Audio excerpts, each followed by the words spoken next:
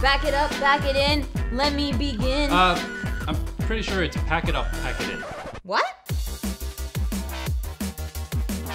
Wow, that's embarrassing. What's up, guys? I'm Trisha Hirschberger, and in this episode of DIY in 5, we'll share some methods for backing up that iPhone photo roll of yours. If you're not the iDevice type, no worries. Don't forget to subscribe and check out how to take great pictures with all sorts of phone, camera, texting, rideshare hailing machines. Phones have now become the default camera in most of our lives. But what happens to those photos when we get a new phone, drop it in a pool, or leave it in the lift from last night? If you're an iPhone user and a Windows user, this bit is for you. First things first, grab your lightning cable and get all old school and actually plug that iPhone in. Your Photos app should automatically launch, and if it doesn't, just search for it in the Start menu. Now click Import and select the photos you want to transfer. If you're looking to free up space, the Photos app will give you the option of deleting your imported photos from the phone. For all my Mac-toting friends at the coffee shop, this next method is for you.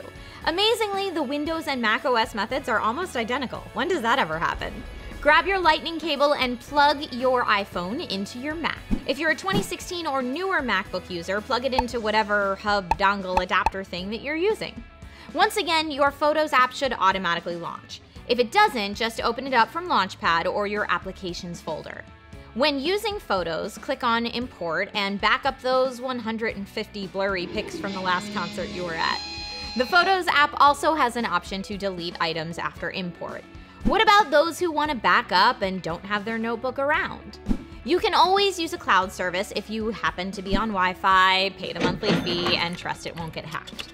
If that's not you, there are handy little USBs for your phone like this. They plug into your lightning port and back up your photos no matter where you are. So what's your go-to method for backing up photos? Let us know in the comments below. And if you want to learn how to archive old printed photos using an iPhone, check out this video here. My name's Trisha Hirschberger, you've been watching DIY in 5, and I'll see you next time.